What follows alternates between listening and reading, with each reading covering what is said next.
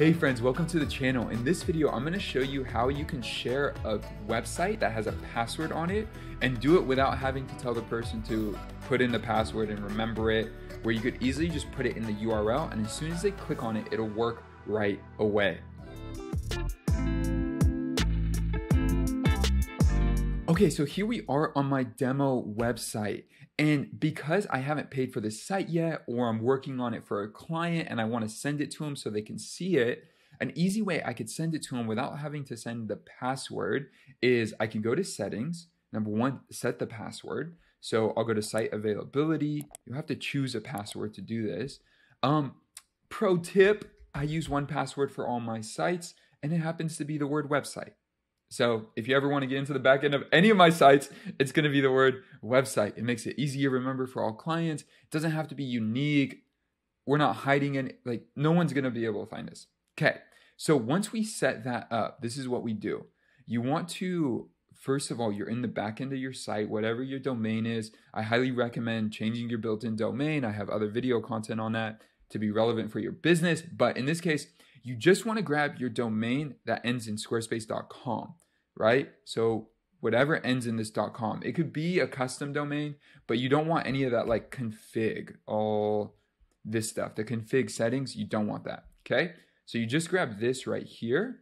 And then once you grab it, you go to a browser and you can see that's what I have right here.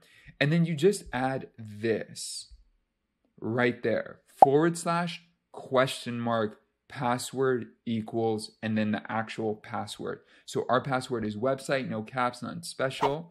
So let me show you how this works if you don't have this at this point. So if I hit enter, so they come to the site, they're going to see this, and then they'd have to type in the word website for the password. But in this case, because it's here, as soon as I hit enter, it loads right away. Pretty cool, huh?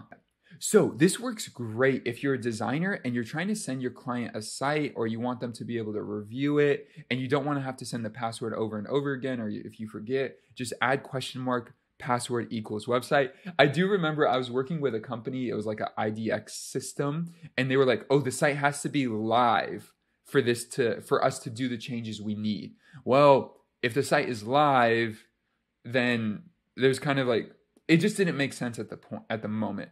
So what I did is I just put this link together and I said, look, here, you can get access to the site fully. You can get into it. And I just sent them the URL. And when they clicked on it, it opened the site. So it's a really good, easy way to send people to a site where you don't have to remind them of the password. And then they just get in right away. Friends, if you got value from today's video, hit that like button. When you hit the like button, it tells me that you got value from today's content.